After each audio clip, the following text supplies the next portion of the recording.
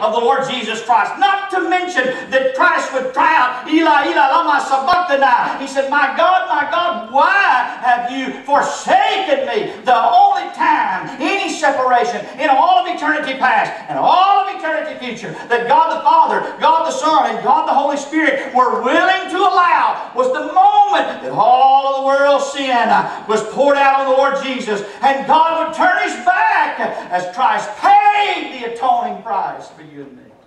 He said, that's what you need to go preach.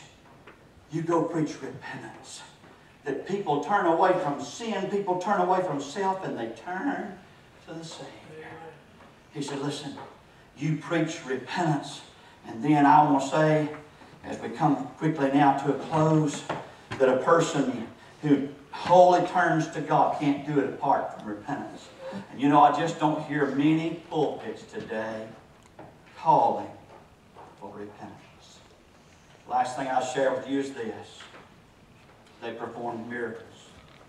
The miracles were always secondary to the message. Say that with me.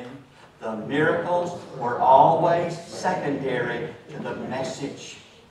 Listen, these miracles, the anointing with oil, you know, you go to James 5, verse 14, 15, it's the same anointing that is spoken of. Oil symbolizing the Holy Spirit, oil symbolizing the bare presence of God and the comfort of God and the healing power of God. And they went and they laid their hand on sick folks, and they went and they sought the temporary comfort of people who were sick by healing them. But the main reason they went was to share a life-giving, eternal life-offering message.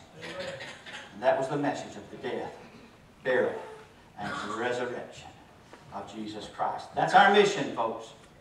That's their mission in the gospel. And we need to be mobilized for the mission. Would you bow your heads, please? Every head is bowed and every eye is closed.